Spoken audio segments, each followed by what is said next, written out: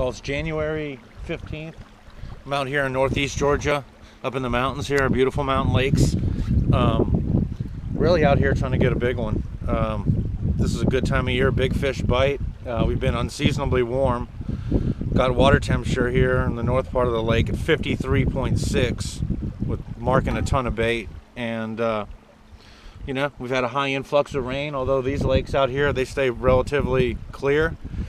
And just going to try to go after some big spots and big largemouth, put out a good video. And I want to thank you.